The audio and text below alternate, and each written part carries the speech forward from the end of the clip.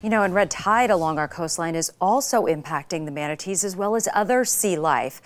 I want to show you a map of the areas where varying levels of red tide have been detected. Check it out. The blooms stretch from Lee County all the way to Pinellas and Hillsborough County. And a reminder, we are expecting to get a new report from FWC later today.